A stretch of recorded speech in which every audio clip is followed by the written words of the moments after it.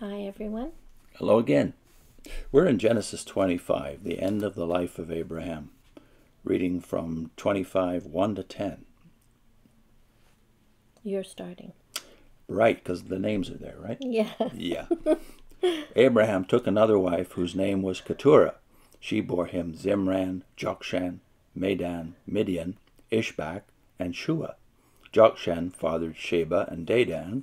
The sons of Dedan were Asherim, Latushim, and Leumim.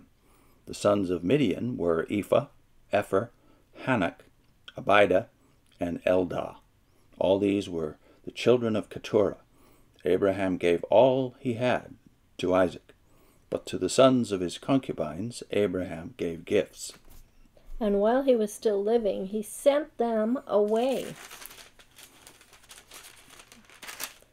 Sent them eastward, away from Isaac his son, to the country of the east. This is the sum of the years of Abraham's life, which he lived, 175 years.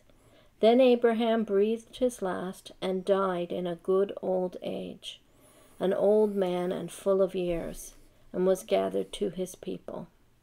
And his son Isaac and Ishmael buried him in the cave of Machpelah, which is before Mamre, in the field of Ephron, the son of Zohar the Hittite, the field which Abraham purchased from the sons of Heth. There Abraham was buried, and Sarah his wife. I suppose the first thing we should look at is a technicality in verse 3. Mm-hmm. When it says the sons of Dedan were Asherim, Latushim, and Leumim.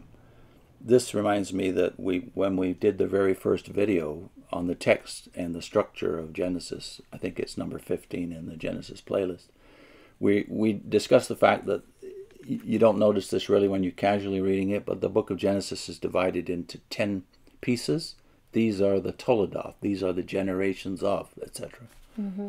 And many scholars believe that is because the book of Genesis as we have it is actually compiled from documents that were earlier than Moses. Mm. So then in this verse you have evidence of that, namely that these names of the sons of Dedan are tribes, Asherim, Latushim, and Leumim, whereas the other names that are mentioned seem to be personal names. Mm. So it's as if whoever had the original list only knew the tribal names for those particular sons and had personal names for other genealogies. Mm-hmm. And when I read this, the idea of him sending away the concubines' children always seemed kind of unfair to me. Like it was like, or just at least like, oh, that's not very nice, right? That he sends them away, but he does give gifts to them. Mm-hmm. And there was a difference between, like, so Isaac is getting the lion's share. It says the land promise. He's getting, that promise. But even later, you find they do that. The firstborn, whoever's chosen to be the head of the next generation, basically, he gets that as a responsibility to take care of all the relatives, the family later. Yeah, he's the family steward, so he has a double portion normally. Yeah. And here, because he's the heir of Abraham, despite the fact he's the father of many nations, he is the heir of the land promise. Yeah, that's the specific promise that God told him would go to Isaac. So what do we make of verse 8? Abraham breathed his last and died in a good old age, an old man full of years, for sure, 175. Yeah, I always like the way that says that, good old age and full of years. But what about was gathered to his people? Yeah. What would you do with that as a Jehovah's Witness? Yeah, it's almost like it's just a nice poetic phrase when you're a witness. It didn't have a lot of meaning for me. It didn't have any sense to it. Like, what do you mean, gathered to his people? They're all dirt, according to you as a witness. And according to Genesis itself, there's only one person of his family that's in this grave site that he purchased from the Hittite. At this point, only Sarah's there. Only Sarah. So it can't mean the grave. Like we get sentimental about grave sites, right? Yeah, and we want all the family to be there, and yeah. It's I think it is more sentiment at that point. But for them, I think there's an idea of a hope, a future hope. Yeah, this is what's missing from our Jehovah's Witness worldview about what the Jews believed, what the Israelites believed, even before Moses, about life after death. The best clue we have is in chapter 37 of Genesis, where you remember when Jacob finds out that Joseph is dead, presumably. What does he say? He says, it says, all his sons and all his daughters rose up to comfort him, but he refused to be comforted and said, no, I shall go down to Sheol to my son, mourning. Thus his father wept for him.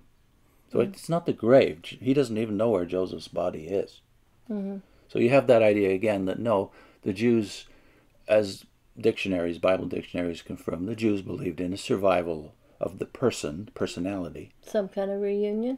And a future reunion, which was very vague. Yes, there was a resurrection explicitly later in the Bible, and Hebrews says that Abraham did believe in this future hope. So they did believe in the resurrection, but in the meantime, they weren't annihilated. They survived death in a sleep-like condition, but it wasn't annihilation. It wasn't non-existence. So this idea that all men go to Sheol, it's not just the good guys. Joseph presumably is, in the mind of his dad, a good guy. But all people, according to the ancient view, went to this same place until the day of judgment and the resurrection. Yeah. I think it shows the unnaturalness of death, that we mourn the loss of people. Yeah. So let's read what Mr. Calvin and Sarna and Thomas Scroggie have to say about this passage. Calvin says this dismissal, and so we're talking about the kids that are being sent away. This dismissal was indeed apparently harsh and cruel, but it was agreeable to the appointment and decree of God, in order that the entire possession of the land might remain for the posterity of Isaac. For it was not lawful for Abraham to divide, at his own pleasure, that inheritance which had been granted entire to Isaac. Wherefore no course was left to him but to provide for the rest of his sons in the manner here described. And the Jewish commentator Nahum Sarna says the original blessing of Abraham promised simply to make his name great. After the covenant established with him and the ensuing change of name, the promise is spelled out with greater precision. A great name means to be the father of a multitude of nations. Abraham would be exceedingly fertile. Kings would issue from him. Accordingly, the record of the demise of the patriarch is an appropriate place for the genealogical lists, in that they demonstrate how the divine promise was fulfilled. That is to say, the entire Abrahamic biography is encased within the framework, or within a framework, of promise and fulfillment. Griffith Thomas says the description of his death is very beautiful, and it is interesting to note that he was gathered to his people, referring to their reunion in the unseen world. It is obvious that this phrase cannot possibly refer to his burial, since only Sarah's body was in that tomb. And Graham Scroggie, interesting, we don't notice this, but Scroggie does, being a very careful Bible student. The word faith, that is the noun faith, does not occur in the Old Testament, but the quality is exhibited there, and nowhere more dearly and wonderfully than in Abraham. The objects of faith are the future and the unseen, and its office is to give present existence to future things, and vital reality to unseen things. Most people die without ever having truly lived, but Abraham, being dead, yet lives. He's thinking of Hebrews here, it seems. I think that's a marvelous thing to think about. The noun faith isn't. So what's the equivalent of that in the Old Testament? Well, it's a verb. He believed on Yahweh. Didn't Jesus say that he is the God of the living? So that would give you the sense that, well, they can't just be dirt in a grave. He is the God of the living. They're still living. It's mysterious. Yeah. But we should be content with just leaving it that way, it seems to me, and not force it into our preconceived notion of what human life is. What are our links? The one I have marked down is the very first one of, like you said, number 15. The first 14 of our Genesis playlist were our own anecdotal videos. You might call them the greatest hits of Genesis in our coming out of the Watchtower, the impact these texts had on us. Right. So then we get to the book of Genesis proper, to the text and the structure of the book in the 15th video. And that one has this concept of the Toledoth, the structure being these are the generations of.